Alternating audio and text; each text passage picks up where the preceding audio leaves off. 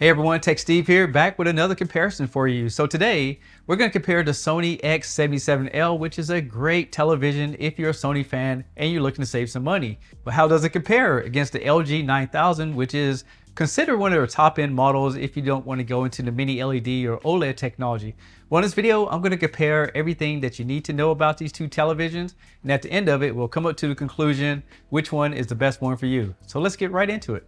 First, let's take a quick look at the UR9000 from LG. This is an IPS panel, but it could vary on which size that you buy. They did change the design, so now it has edge lit technology for the backlights instead of direct lit, but it allows the TV to be much thinner. The UR9000 still uses a metal back on it, which is great that LG kept that quality control up, has some plastic feet on it, and there's an LG logo on the bottom. This TV also comes with the Magic Remote Control. On the back of this TV, you'll find two USBs that you can play your media off of if you need to, or connect peripherals like keyboards and mouse. Plus it has three HDMI 2.0s for 60 Hz gaming and TV watching. It has an ATSC TV tuner, and there's a LAN connection on the back, and it has a fiber optics for hooking up to some of the traditional audio systems from the past. As far as I can see, this TV does not support Dolby Vision, which introduced billions of colors to the television, but I will tell you it has a stunning picture.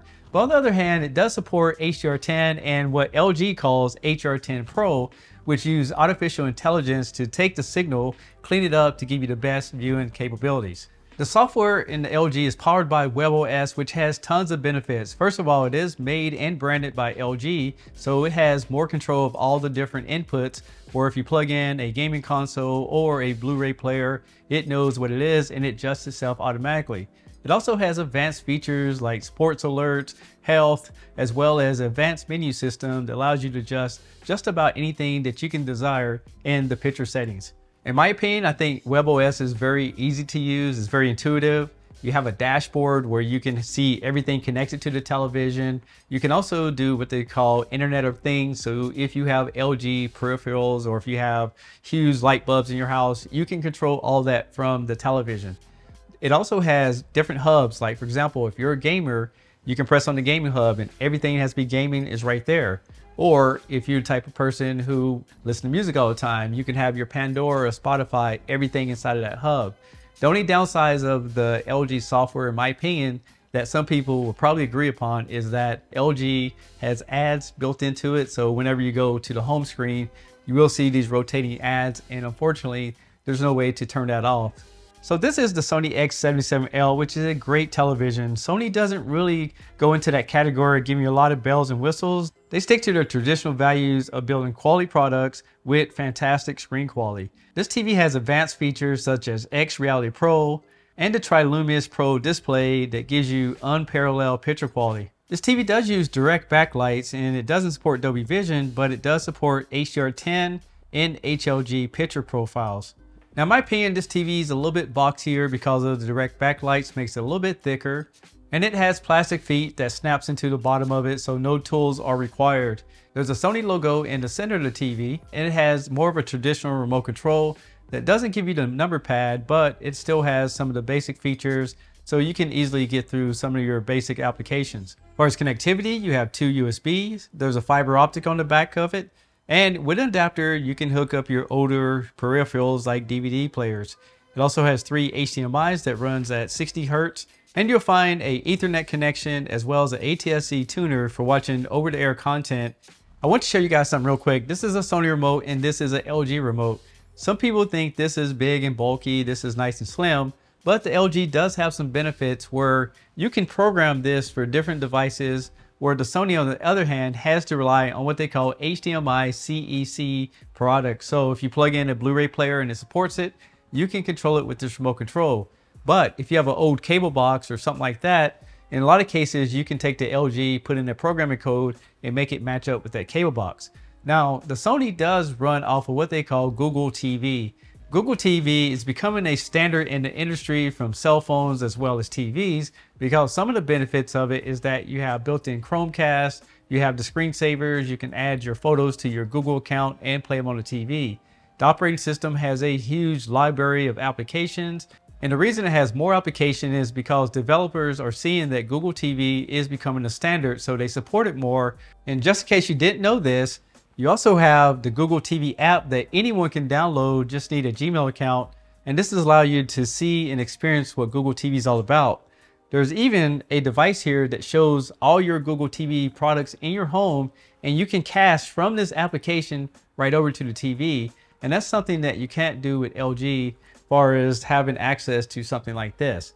Now let's talk about the picture quality of these TVs, because all these features are great, but how good do they look when these TVs are side by side? Looking at these TVs side by side in cinema mode, in my opinion, it is very hard to say which TV looks the best. Only thing I can say is that the Sony slightly edges out the LG, and I mean slightly, just because I can notice that the contrast is a little bit more black, where the LG is a little bit more on the purple side, and the colors on the Sony pops just a little bit more than the LG. But overall, I think both TVs will deliver a great experience for your average consumer. And then when I switched over to Disney Plus to watch a few movies with these televisions, I really think the Sony had a little bit better natural skin tones on it. And for this test, I want to show you the difference in those black levels that I was referring to. I can see on the Sony that the car had just a little bit more contrast. And one thing I did notice on the LG, I could see the backlights a lot more because it uses edge lit backlights, which has all the lights around the edge of the television. The Sony, on the other hand, uses direct backlights where they're on the back panel, so the chances of seeing all the edges or light bleed is minimized because of the technology. Now, when it comes to gaming, Sony does not have a gaming menu, but it does have auto low latency, and it does have HDR tone mapping for the PS5. If you go to LG, you do get a full on-screen menu where you can go in and control all the functionality of your gaming, see the frame rates and more, and that's a pretty great feature to have.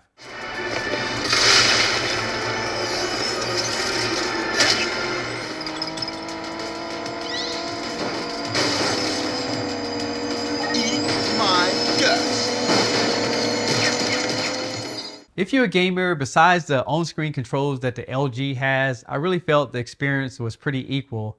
Overall, I think both TVs going to respond the same as far as input lag. I think both TVs going to have similar colors. So either way you go, if you like the on-screen menus, you definitely want to go to LG. But if you want to get the same experience and the overall picture quality, I definitely think you should choose the Sony.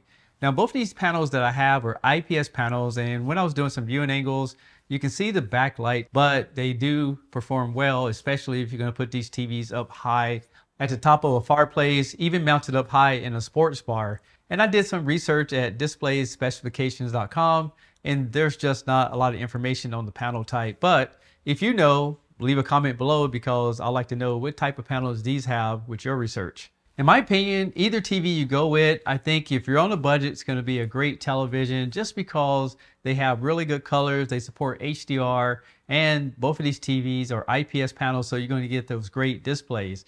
But if I was really having to rank these TV side by side, I'm going to give the LG a 7 and I'm going to give the Sony an 8.